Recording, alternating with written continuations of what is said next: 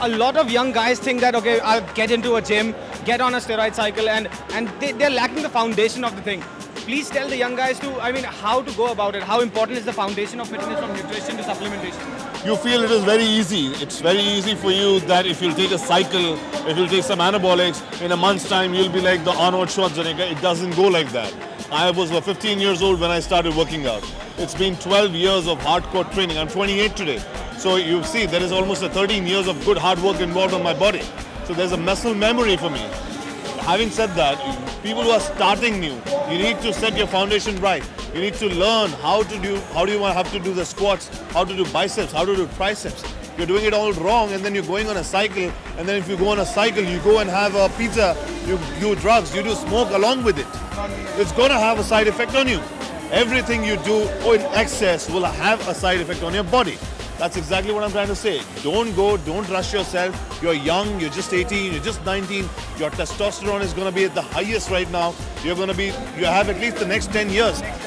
See, scientifically after 30, your testosterone level stops dropping every year. That is when you need an additional source of testosterone to build an extra muscle. But right now you don't need it. So all the youngsters, don't think that if I have to go on anabolic, only then I'll get my abs. No, you can still get enough. Bruce Lee was never on anabolics. Yet he was the most shredded man. Try and get a beach body. Beach body is what the most trending thing is. I would not prefer being a bulky guy or a huge guy. I'd rather have a nice V-tapered wing, nice waist cut.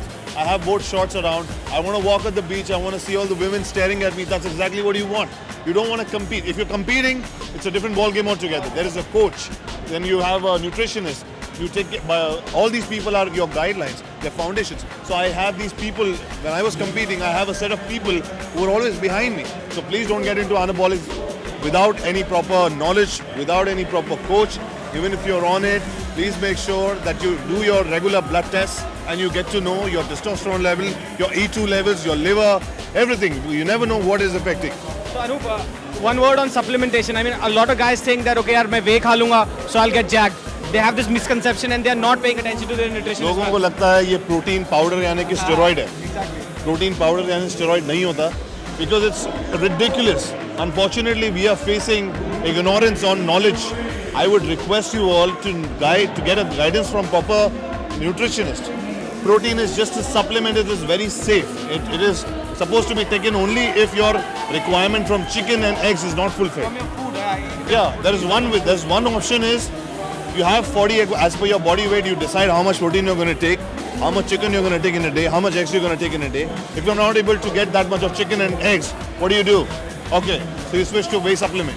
That is what supplement is all about. Supplement word itself means you're supposed to take it only as a supplement.